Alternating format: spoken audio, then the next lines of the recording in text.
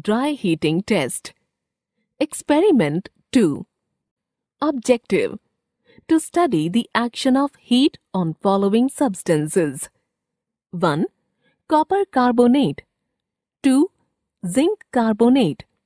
3. Washing soda. 4. Copper sulphate crystals. 5. Zinc nitrate. 6. Copper nitrate. 7. Lead nitrate. 8. Ammonium chloride. 9. Iodine. 10. Ammonium dichromate. Make observations, identify the products and make inferences where possible. Materials required: test tubes, test tube holder, Bunsen burner, lime water, given unknown substance, filter paper, FeSO4 solution, starch paper, litmus papers, cobalt chloride paper, acidified K2Cr2O7 solution, and starch paper. Procedure and observations. For copper carbonate, CuCO3. Copper carbonate is blue-green in color. Take small amount of given salt in a test tube and heat it strongly in a Bunsen burner. Observe the color of the residue. Also, test the nature of gas evolved. The residue is black in color and a colorless, odorless gas is evolved which turns lime water milky. The gas evolved is CO2. The residue is copper oxide. CuCO3 solid blue-green on heating gives CuO solid black plus CO2 gas. This confirms that the given substance is copper carbonate, CuCO3. 2. For zinc carbonate, ZnCO3. Zinc carbonate is a white amorphous solid. Take small amount of the given salt in a test tube and heat it strongly in a Bunsen burner. Observe the color of the residue. Also, test the nature of gas evolved. The residue is yellow when hot, but white when cold, and a colorless, odorless gas is evolved which turns lime water milky. The gas evolved is CO2. The residue is zinc oxide. ZnCO3 solid, white, on heating gives ZnO solid, yellow hot, white cold, plus CO2 gas. This confirms that the given substance is zinc carbonate, ZnCO3. 3. For washing soda, Na2CO3.10H2O. Washing soda is a white crystalline solid. Take small amount of the given salt in a test tube and heat it strongly in Bunsen burner. Observe the color of the residue. Also, test the nature of gas evolved. The residue is white in color and the salt gives off vapors which condense on cooler parts of the test tube to form tiny colorless droplets. To confirm water of crystallization, bring a blue cobalt chloride paper close to the mouth of test tube. The paper turns pink. Water of crystallization confirmed. The residue is sodium carbonate, Na2CO3. Na2CO3.10H2O solid, white, on heating gives Na2CO3 solid, white, plus 10H2O gas. This confirms that the given substance is washing soda, Na2CO3.10H2O. 4. For copper sulphate crystals, CuSO4.5H2O. Copper sulphate is a blue crystalline solid. Take small amount of the given salt in a test tube and heat it in Bunsen burner. Observe the color of the residue. Also, test the nature of gas evolved. The residue is white in color, and the salt gives off vapors which condense on cooler parts of the test tube to form tiny colorless droplets. To confirm water of crystallization, bring a blue cobalt chloride paper close to the mouth of test tube. The paper turns pink.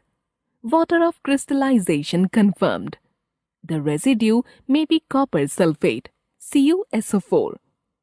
CuSO4.5H2O, blue, on heating gives CuSO4, solid, white, plus 5H2O, gas. Observe the color of the residue and test the nature of gas evolved on strongly heating the given salt. The residue is black in color and a colorless gas with suffocating smell is evolved, which turns acidified K2Cr2O7 solution green. The residue is copper oxide. The gas evolved is sulfur dioxide. CuSO4, solid, white, on heating gives CuO, solid, black, plus O2, gas, plus SO2, gas. This confirms that the given substance is hydrated copper sulphate CuSO4.5H2O. 5. For zinc nitrate, ZnNO3 whole twice dot 6H2O. Zinc nitrate is a white crystalline solid.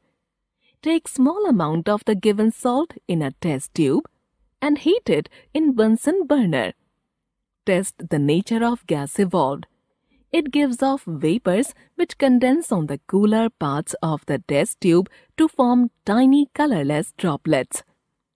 To confirm water of crystallization, bring a blue cobalt chloride paper close to the mouth of test tube. The paper turns pink. Water of crystallization confirmed.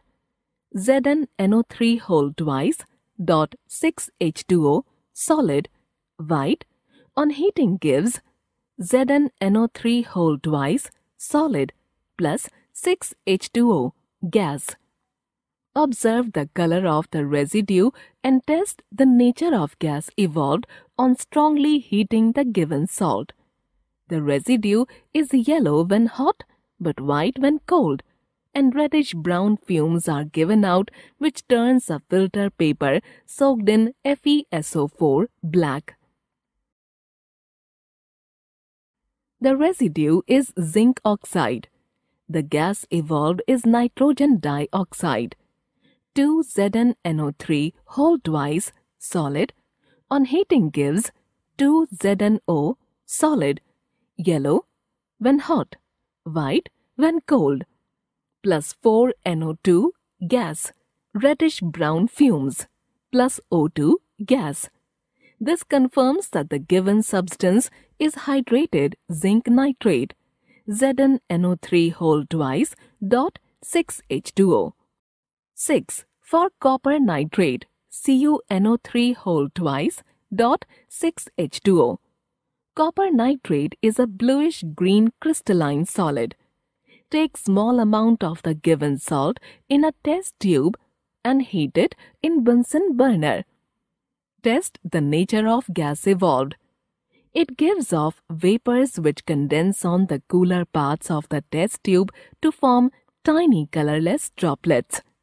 To confirm water of crystallization, bring a blue cobalt chloride paper close to the mouth of test tube.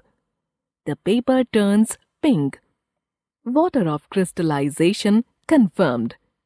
CuNO3 whole twice dot 6H2O, solid, blue, on heating gives CuNO3 whole twice, solid, plus 6H2O, gas. Observe the color of the residue and test the nature of gas evolved on strongly heating the given salt.